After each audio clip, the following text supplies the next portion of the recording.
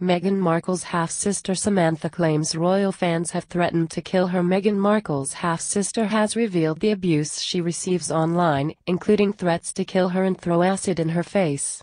Samantha Markle claimed she is the victim of Twitter abuse from Meghan's fans. It follows reports that the 53-year-old was added to a fixated persons list by police over fears she could embarrass the royals. But Ms. Markle insisted she is the one being disparaged and stalked. Speaking to The Sun, Meghan's half-sister said, "I have to use an electric wheelchair. So how anybody can call me a threat or a stalker is absolutely absurd. If anything, I am the one being disparaged and stalked.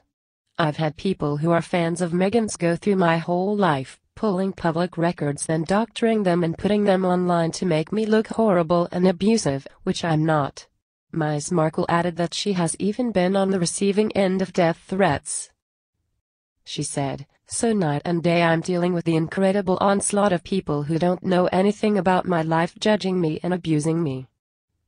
It should be illegal because they don't know what they are doing to me, and it ends up with me receiving death threats and someone threatening to throw acid in my face, all because of hearsay. They call me vile, filthy names, and to do that to a woman in a wheelchair who you don't even know just because I've been outspoken is crazy." And the 53-year-old admitted that despite being outspoken, it is only to protect Thomas Markle and to stand up for herself. Ms. Markle said, "Yes, I have been outspoken in the past, but that has been to defend my father or set the record straight when facts have been wrong. A couple of wisecrack comments I made were only when my sister started absolutely ignoring my father and I was broken-hearted for him." The Duchess of Sussex has been at the center of a family row which has been played out in public since her royal wedding in May.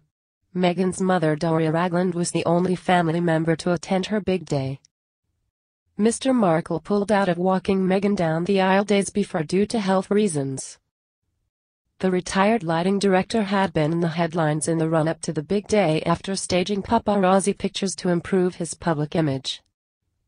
But the 74-year-old, who lives in Mexico, has complained about being ghosted by Meghan since she married Prince Harry.